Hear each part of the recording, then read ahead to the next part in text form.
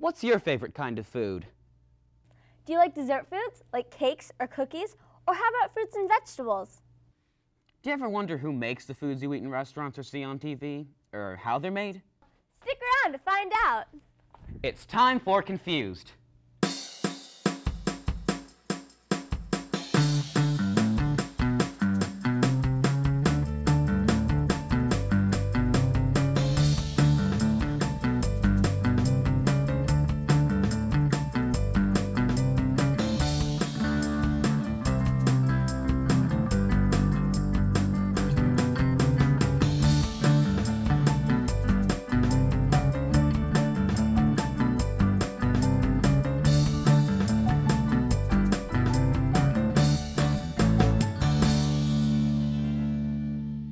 Thanks for joining us. I'm Ellie. And I'm Sam. And this is Confused, a show that answers your questions that you write to us. Questions like this. Dear Confused, sometimes at school I see people cook in the cafeteria and it looks like fun. I want to cook when I grow up like the chefs I see on TV and in movies. I want to cook noodles and broccoli. My mom told me that to cook you have to learn how to follow directions and be careful. What else do you have to learn? And what do cooks make while they're at work? Thank you, Claire Bauman. Thanks, Claire. Say, Ellie, that reminds me. I tried baking a cake once. Oh yeah, what happened? Let's just say I had a badder experience. Well, for those of you who want to learn more about cooking, from baking cakes to flipping pizzas, any way you slice it, this show's for you. Ooh. What's on your mind, Sam? I'm just thinking about some of my favorite foods. Did you realize that chickens don't really have fingers and buffaloes don't really have wings? I guess I haven't. You know me, I'm just cooking up some food for thought. All right, Sam, any more bad jokes and I'm putting you in timeout. Pudding. I think it's time we talk to some real experts. From tossing pizzas To tossing salads. let's toss it to Dr. Clearup to see what we can learn.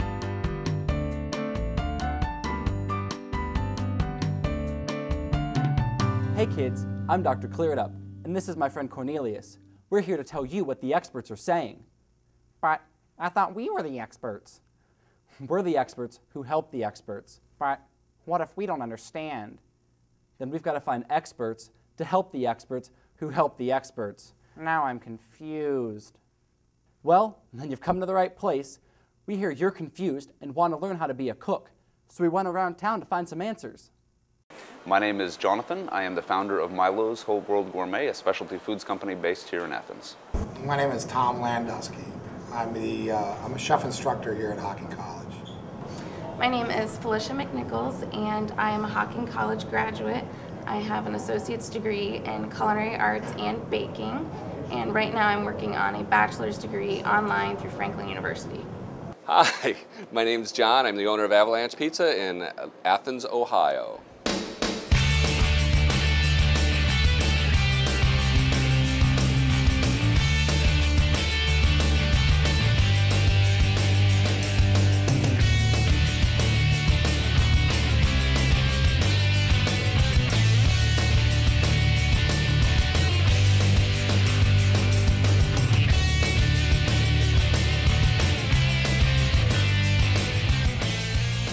The thought of being a chef really hadn't occurred to me until I was in high school. It was maybe my junior year. A lady from the Pittsburgh Culinary Institute. Culinary is a big fancy term used for cooking. It can be food or an item used while cooking in the kitchen. I came in and was talking about going to culinary school, and I had always loved cooking and didn't realize that it was something I could do and get paid for. It could be my job. I didn't see it as work. It was more of a fun thing. I've been in restaurants my whole life. When I was 14 years old, I was washing dishes in restaurants, and the reason I got into the pizza business, we moved here to a college town, and college students love pizza. Cornelius loves pizza too. The way that I got started in this business was we're here in the kitchens at AceNet. It's a commercial kitchen, and I started a catering business here. Catering is the business of bringing food to a place that is not a restaurant. If you had a job in catering, you might do mobile catering, where a caterer serves food directly from a vehicle or cart. Event catering could include box lunches or full catering like a buffet. You might find event catering at a wedding. Finally, industrial catering includes small finger foods. You might find it on an airplane or in schools. Making food for parties and things. And there's a facility that allows us to make sauces. So one thing led to another, and here I am making sauces today. I was working in a restaurant when I was in high school, like I said, like 16, 17. And I continued to do that while I went to school to pay for school and things like that. And then when I got to be probably about 23 or 24, so it was a little bit later, I started a little bit later, and I decided that that's really what I wanted to do. I was going to school to be a history teacher, and then that history teacher, chef, it just didn't weigh out. I thought it was much more of a career for me to be involved in cooking, and I really liked it.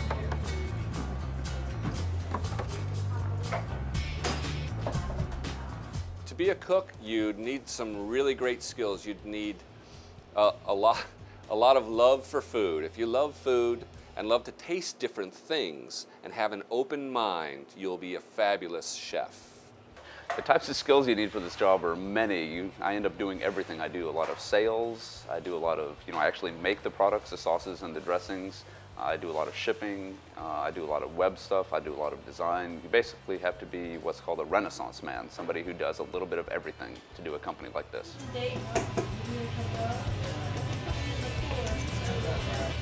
My favorite type of food to make is desserts because they're sweet and I love sweets, and chocolate's the best. I also like breakfast. I love omelets and crepes and pancakes, waffles, anything I can put fruit and sweet stuff on. I like to cook mostly anything. I'm pretty open to most foods. I'm from the Midwest. I grew up in Wisconsin, so I do lean, like a lot of kids, towards meat and potato type of stuff. But there's an amazing amount of vegetables and things available. And really my favorite food of all time, since I was very little, is probably a hamburger. Why is it called a hamburger if it's not made out of ham? That's my favorite.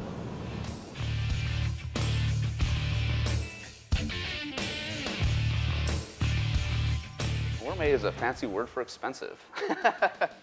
A lot of people would say that if you look at products, if you go to a gourmet store, what that means is the products are going to cost more, but what it also means is that the sauces and the dressings and everything else you see there are going to be better quality. Just like, and what's really crazy, when you see food shows and you'll see Emerald say mirepoix, and he'll say some different kind of French type of terms, sauté. Sauté means to cook or brown in a pan containing a small quantity of butter. And things like that. A lot of people wonder why that is, it's so influenced by like the French language. But it's the same thing. If you study to be a doctor or a lawyer, what's the terminology, or a botanist, or if you're a zoologist, you learn Latin terminology because they were the ones to first write down those kind of things. Well, it's the same in our profession. Back in the Renaissance time, the French really adopted a lot of things from the Italians, and they started to write down cookbooks.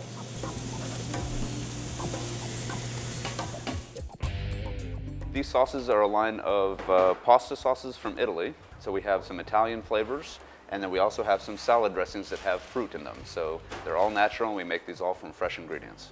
About a week ahead of time, we order all of the ingredients for these products. A lot of them we already have here in the warehouse, like the tomatoes. We buy in big pallet-sized quantities, huge quantities. All of the fresh ingredients, of course, we end up getting fresh a day before we end up producing the products. So all the ingredients come in. Then we have a crew that comes in and they wash all the herbs, they open up all the cans of tomatoes, and then we put them into a great big cooking vat, and everything gets cooked up to 180 degrees, which is almost boiling. It's very hot. And then and we do that because you have to kill all the bacteria and the bad stuff that goes in, so when you open the jar 6 months later, it's still good. And then we put it into the jars, we let it cool down, and once it's cooled down, we put the labels on it. We put a code that tells the date that it's made, which is very helpful for the people we're selling it to because they want to make sure it doesn't expire. And actually, if you look at a lot of products on the shelf in your grocery store, you'll see all of them have some sort of code on them. And then they get shipped out to the stores. Let's see here, our smoothie recipe calls for a couple cups of yogurt. It's a smoothie, it doesn't have to be exact. So we're just gonna put a little bit of yogurt in there. We're gonna add 2.5 cups of milk.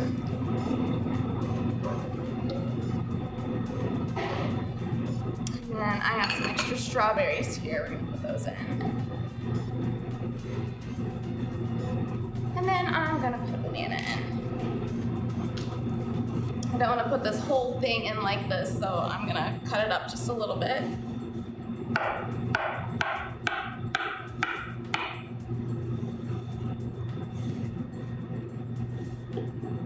All right, now we're gonna turn this on. It's important to put a towel over it and hold it down so we don't make a mess.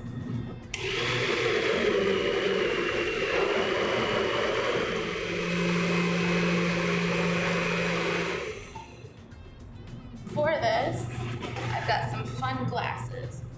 Just gonna pour in our smoothie. You can also use, if you want it more icy, you can freeze your fruit to put it in there. You can put ice in there. If you want it a little bit sweeter, you can put a little sugar in it, or even honey. But these are very healthy for you. It's got fruit, yogurt, it gives you calcium. This is a good, healthy dessert. So put in our great straws. And there we go.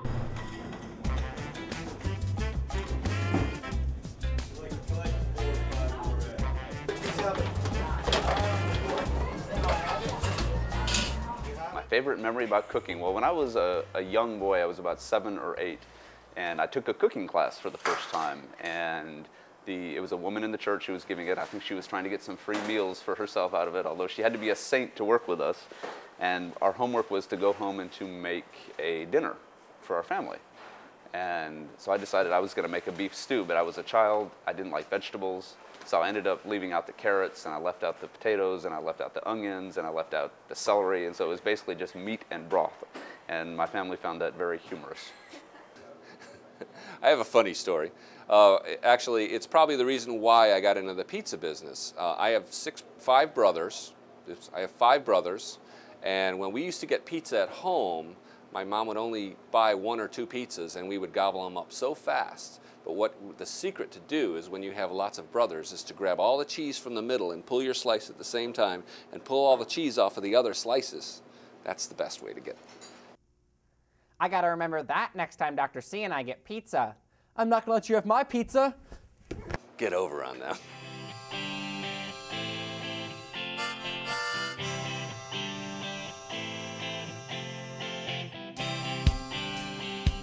Well, any advice I have for any kids wanting to get into this business, which is a great business, is to pay attention to your teachers and your moms and dads and taste as much stuff in the world as possible.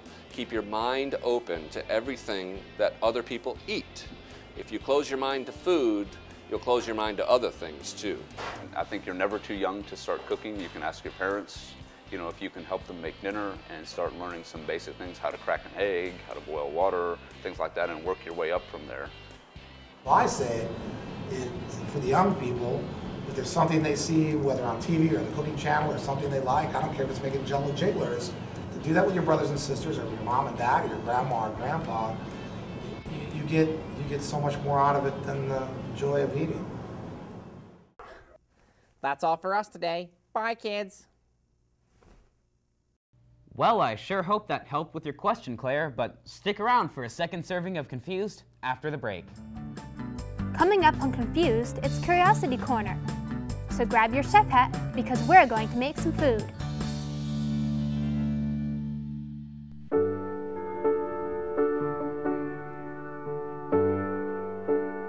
There is a place where a total stranger will give you their blood. There is a place where someone you never knew will save your child from drowning. A place where people from 7 states away will turn up at your door and give you food and shelter after a flood. There's a place where a person who doesn't look like you, talk like you, or dress like you will stretch out their hand and put it across your shoulders and say, everything is going to be okay. That place is called America, where we look out for each other, and it's up to us to keep it that way. When you help the American Red Cross, you help America. As a mom, I know what it's like. You want to be there for them and make them feel better. As a pediatrician, I know that the best thing you can do is to make sure that the care you give is the right care for the condition. Antibiotics don't work on viral bugs like colds and the flu. For viruses, fluids and plenty of rest are best. And of course, hugs always help. Talk to your doctor for more information about when antibiotics work and when they don't. Did you know that in Japan, the most popular pizza topping is squid?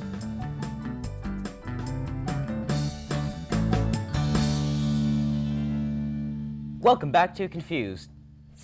Ellie, what are you trying to do? I wanted to give this pizza tossing a try myself, but the dough keeps sticking to my hands. Why don't you add some flour?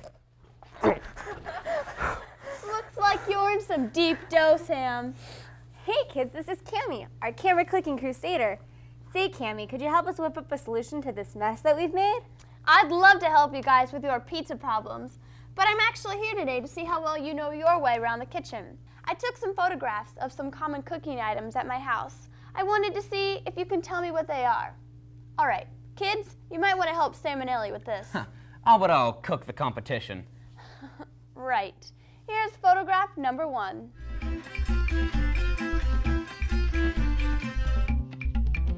I'll give you a hint.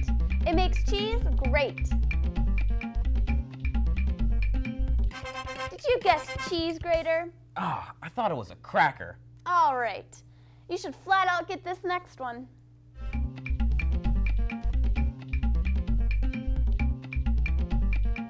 I know. It's A rolling pin. Good job, guys. All right. Here's photograph number 3.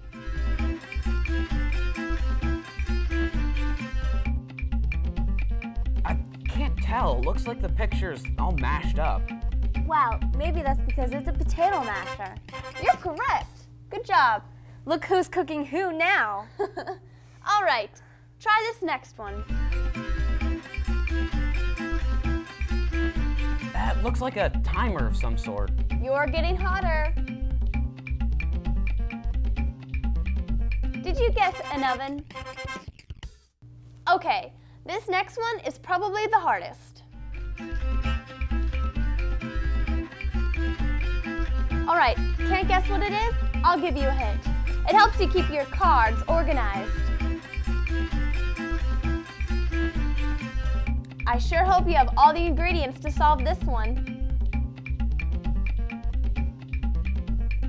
It's a recipe card organizer.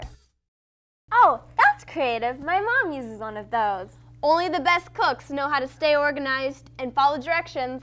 Well, thanks for joining us, Cammie. We hope to see you again soon. Yep, well, I better be off taking more photographs. I'll see you guys later. Bye, Cammie. Say, kids, let's see what we can cook up with Lisa in the Curiosity Corner.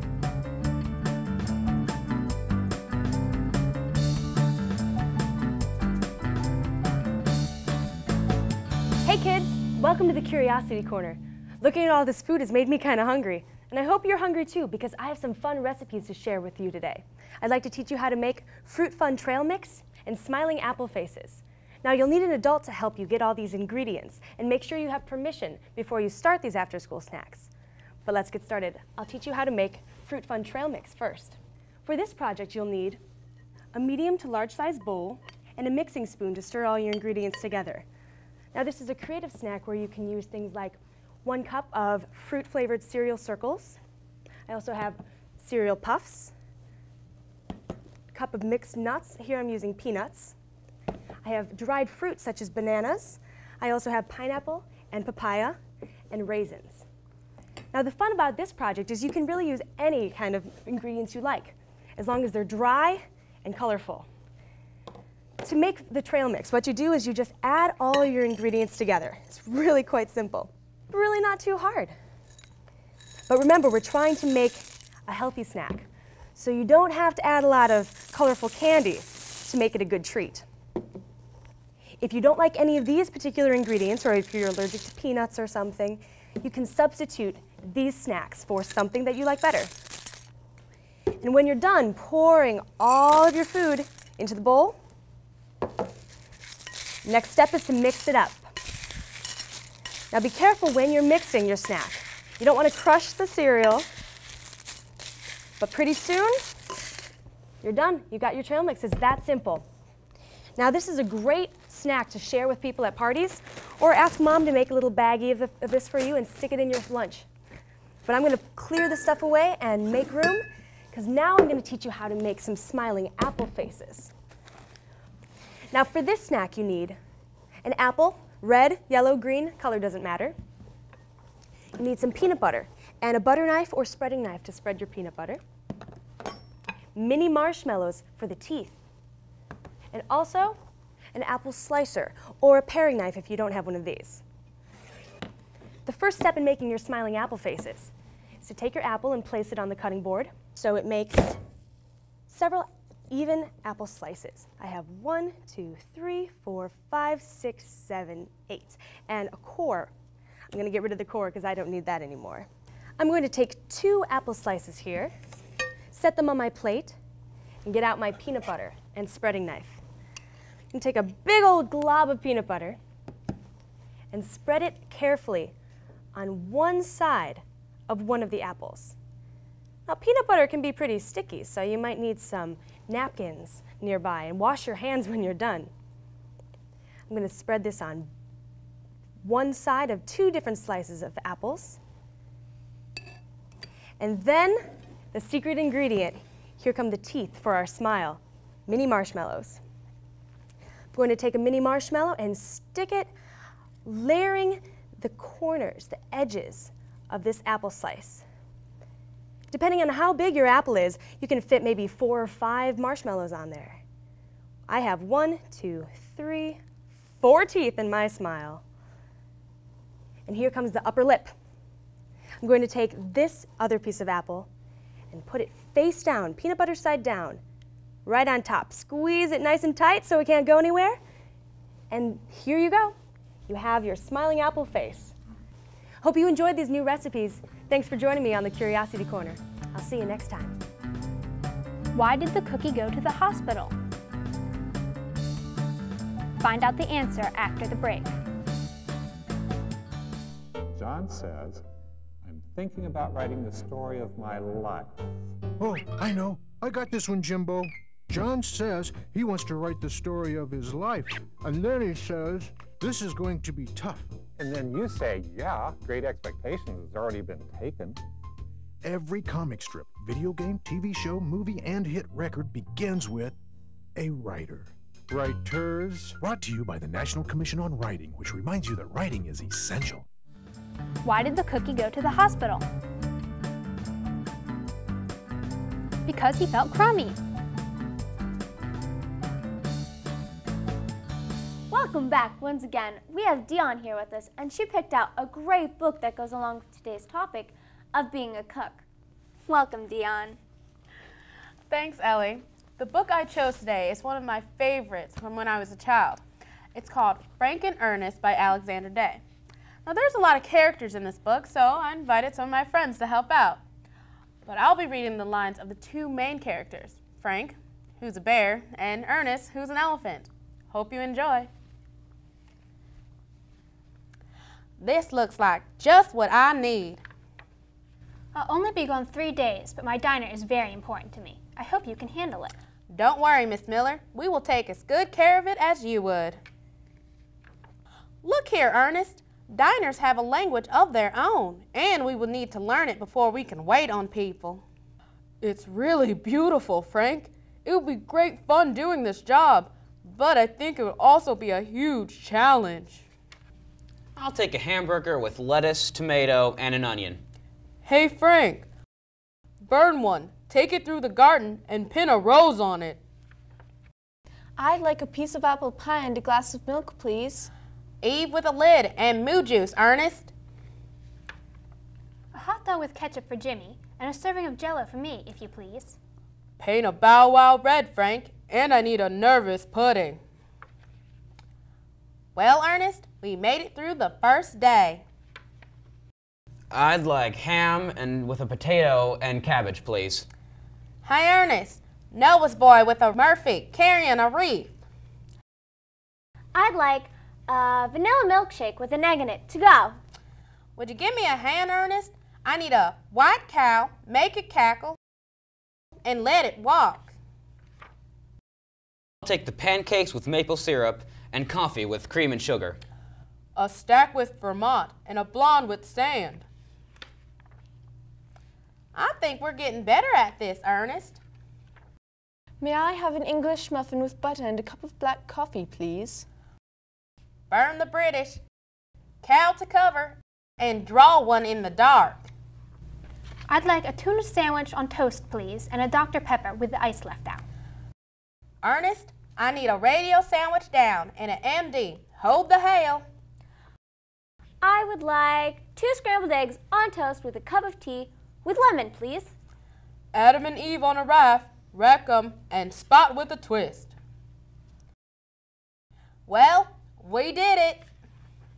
Gentlemen, the place looks beautiful, and I've heard nothing but good things from my friends who ate here in the past few days. You did a fine job, and I'll recommend your services to everyone I know. The end. You know, the reason this book was my favorite growing up was because I could make up my own diner language. Hey, I like that idea. I got one. How about fried shoestrings for French fries? Or sand with tan and a bit of sunblock for sugar cookies with icing. Guess this one. Take the leaves to the shower, give it a haircut, and give it some style. My guess is something with lettuce. Close. I was going for making a salad with vegetables. Those are great, and I encourage everyone at home to use their creativity to come up with their own clever names for food. And who knows, you might impress adults with your new sophisticated language. Well, thanks for joining us, Dion. Remember to check out your local library for more books on subjects that interest you. I hope you enjoyed our show today just as much as we did. Wow, all this talk about food is making me hungry. Yeah. Me too. Wait, I forgot, I'm surrounded by women. I better make sure they don't butter me up. He never stops, does he? No. And if there's something you're confused about, please email us at confusedtvshow@gmail.com. And if you're not sure how to do this, ask a parent. We'd love to hear what questions you have for us. Well, that's all for us today. Remember, kids, Be curious.